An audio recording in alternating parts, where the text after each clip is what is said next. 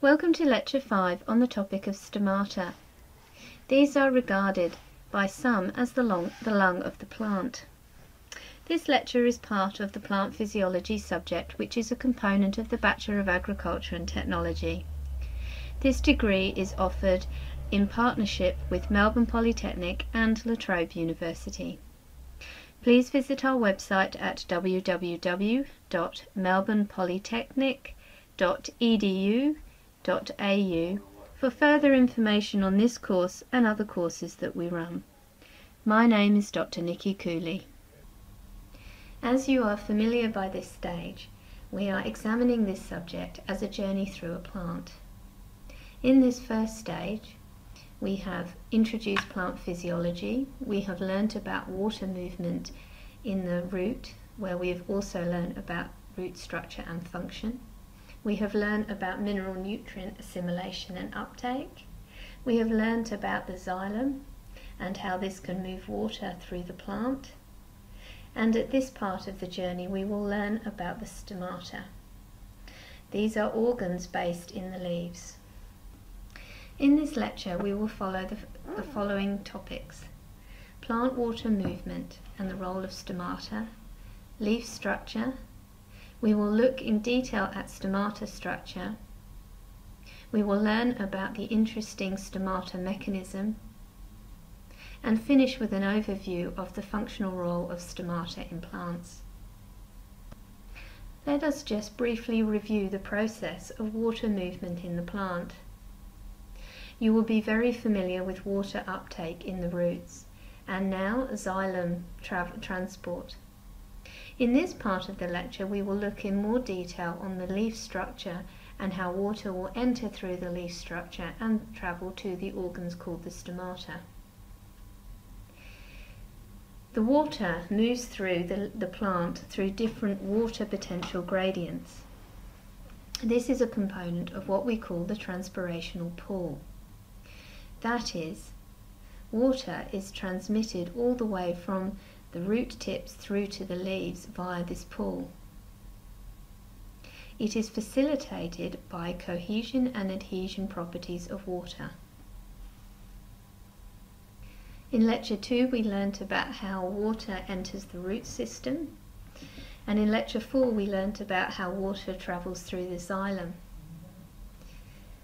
The movement of this water is called transpiration, and we will learn about this in the next lecture, Lecture 6. So water enters the leaves from the xylem, and most of this water is lost out of the stomata to the atmosphere. And this is the process we're going to examine in some detail today. The simplified route of water movement through the plant. This image from the BBC Bite-Size website demonstrates how water leaves the leaf and carbon dioxide enters the leaf. This is the structure of the leaf. The transport vessels, also called the vein, compose of the xylem and the phloem, and we learnt about the xylem in Lecture 4. They enter into the leaf. You will see that they enter at the lower part of the leaf. The top part has the cuticle. This is then followed by the upper epidermis. Under the upper epidermis is the palisade mesophyll cells. This is where the photosynthetic or energy production part of the leaf composes. Underneath is the bundle sheath cells, which surround the xylem and the phloem structures. At the bottom of the leaf you have the lower epidermis. This has a waxy cuticle to protect loss of water from the atmosphere in the leaf. It is embedded within the lower epidermis that you will find the stomata or organs. Stomata developed a staggering 40 million years ago. This development was pushed as plants left the sea and invaded the land. In order to survive this move, they had to develop features that would prevent excess water loss whilst allowing access to carbon dioxide for the photosynthesis. Stomata and vascular tissues evolve simultaneously, and without these important adaptations, plants living in the terrestrial environment would be significantly challenged. Stomata are pores formed by a pair of cells, the guard cells, which open and close to control the exchange between the plant and the environment. These pores are the entry points for carbon dioxide, for photosynthesis, and exit of water vapour for transpiration streams.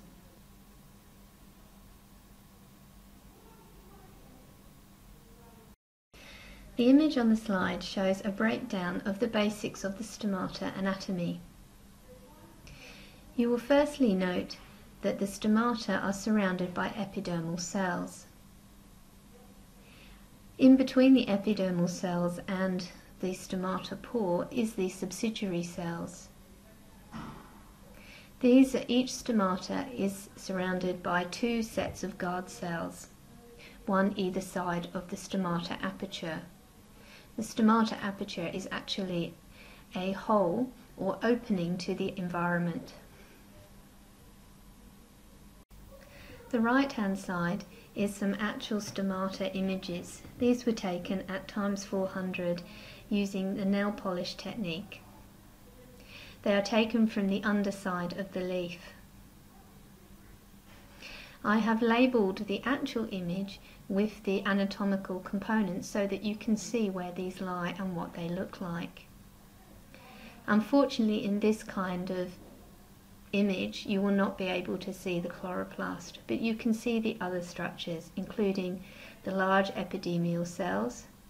The subsidiary cells are quite small. The guard cells, which are either side of the stomata aperture.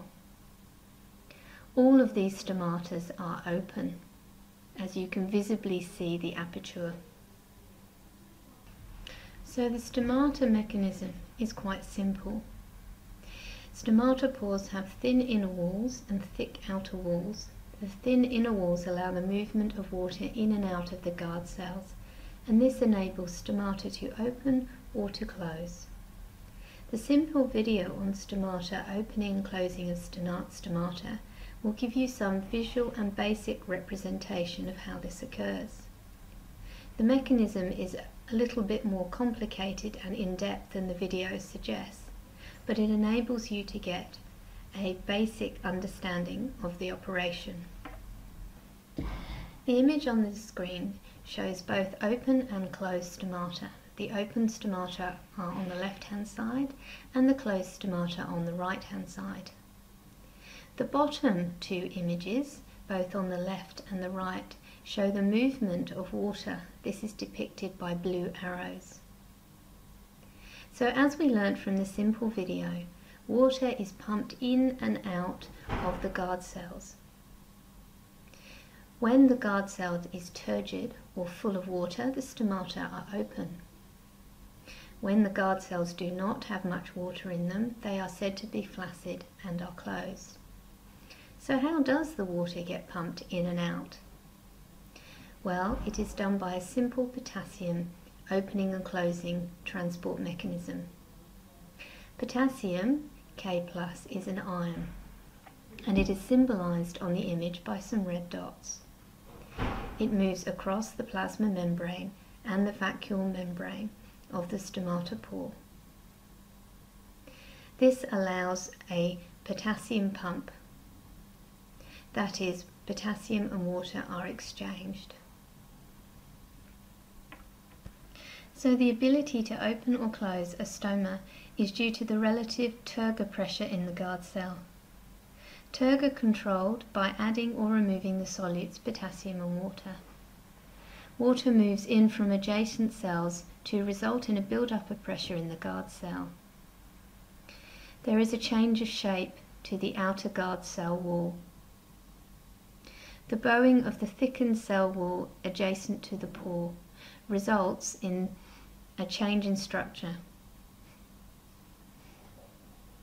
There are three solutes involved in the active transport: potassium ions, protons, and chlorine.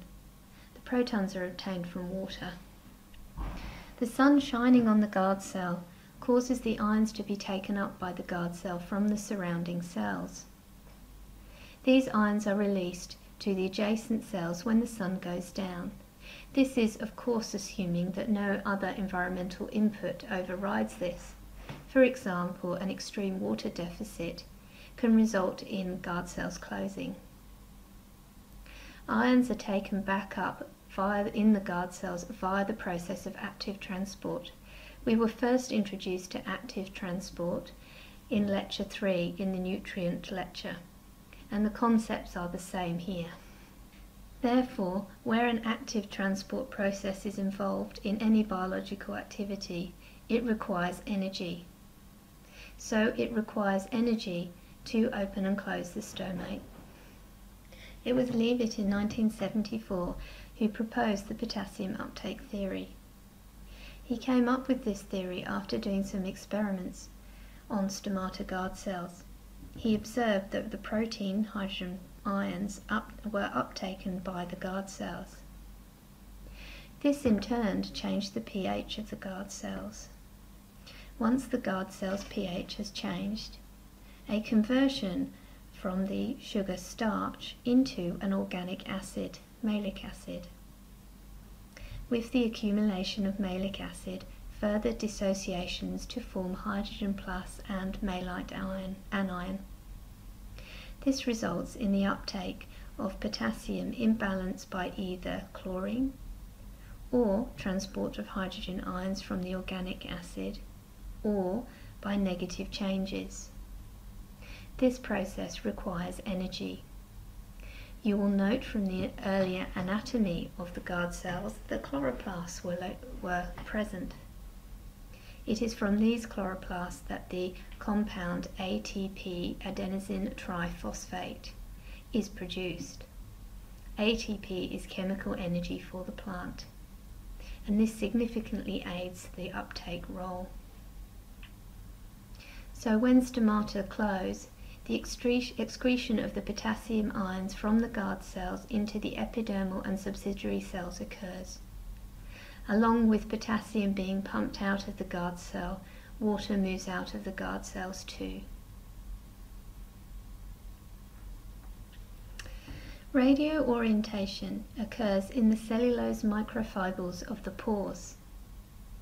This is required for stomata pore opening. It enables the pore to lengthen when it is being opened, but at the same time prevents it from laterally expanding. A second structural feature of the guard cells is that they are attached to each other via one common wall. This remains constant in length during opening and closing. Both the radial orientation of cellular microfibrils plus the common wall enable the guard cells to open correctly. This opening is called aperture. The stomata aperture is the degree of opening of the stomata. It is a measurement of the efficiency of how stomata is opened or how it is closed. It can be used in agricultural senses to determine how effective a plant is responding to a particular situation or abiotic stress. Its units are measured usually in carbon dioxide or gas over an area over a time. These typically look like micromoles per meter squared per second, or it might be measured in moles per meter squared per second. The higher the stomata conductance, or the higher the number, the wider the stomata are open. The wider they're open, the more carbon dioxide they are taking into the plant, but also the more water they are potentially losing through this opening. There are a few ways that you can measure stomata aperture in a plant. The most common is a porometer. The image on the slide shows a leaf porometer made by Delta, and this is commonly used in field experiments. Another form of stomatal conductance measurement is by an infrared gas analyzer. A third way that can be also applied is to take photographs. very high resolution photographs that enable you to physically see how open or closed each stomata are. This image on the slide is an image of stomata and shows most of the stomata to be closed. That means the guard cells are flaccid. Experimentation has illustrated that light can cause stomata to both open and close. Only a small quantity of light is required in order to open stomata. In fact, moonlight has been observed opening some C3 plant stomata.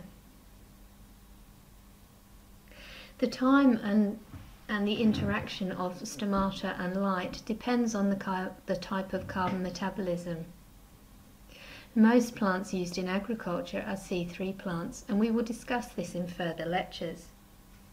There is a type of plant called a cam, and these stomata open during the dark and remain closed during the day. This is a water-saving strategy. A cactus, for example, could be an example of a cam plant. The concentration of carbon dioxide can influence the opening or closing of stomata. If low CO2 concentrations are detected, either externally or internally, the stomata will open. If high concentrations of CO2 concentration are detected within the plant, the stomata will close. Once the stomata is closed, the external CO2 concentration has no impact. Oxygen is essential for the opening of stomata. The amount of water that is available to a plant can influence stomata opening and closure. When water stress is imposed on a plant, it means that there is less available water, and this can cause the plant stomata to close. The mechanism involves the hormone abscisic acid, ABA. When water potential drops in the root, ABA compound is synthesized or made. It is transported from the root system into the leaf. In the leaf, the abscisic acid causes the stomata to close. Once the stomata are closed, the water potential in the epidermal cells are lowered. Hormones are the signals that aid in the communication of opening and closing. We've already talked about ABA, which is a signal that comes from the root. Cytokinins can also be a signal from other environmental impacts or abiotic stress, and this can cause opening of stomata. The hormones that we were talking about, ABA and cytokinins, come under the class of hormones called the phytohormones. The figure on your slide is extracted from a paper written in 2013 in the Frontiers in Plant Science. The journal article is called Open or Close the Gate, Stomata Action Under the Control of Phytohormones in Drought Stress Conditions. It reviews the current knowledge about the mechanism and the role that phytohormones play. I do not expect you to learn the complexity of this role. However, I do want you to appreciate and understand that the level that we have been learning in these lectures is good for the subject, but there is more complexity than we have learnt. There is a link in the optional reading section at the end of this lecture if you would like to learn the most up-to-date interaction of phytohormones under drought stress conditions. And finally, we will look at temperature. Temperature is probably the most impacting environmental influence on stomata. As the temperature increases, stomata aperture tends to increase, resulting in stomata being more open. As the temperature decreases, stomata will close. In experimentation, it has been observed that when temperatures of the plant get up to 38 to 40 degrees C, stomata will open even in the dark. This evidence indicates that some environmental factors are more dominant than others. There has been some new evidence gained in 2012 published in the PNAS about the stomata regulation. It talks about how important heat is as a driver of guard cells and hence stomata aperture. Please stop the video here and watch the video Plant Breathing Mechanisms Discovered. Please insert notes from the main take-home messages from this video here. The major function of a stomata is to allow sufficient carbon dioxide to enter the leaf, which allows optimization of the process of photosynthesis. While this is occurring, the stomata's role is also to conserve as much water as possible. This is known as the transpirational compromise. Stomata has a second function, which can operate under some environmental conditions.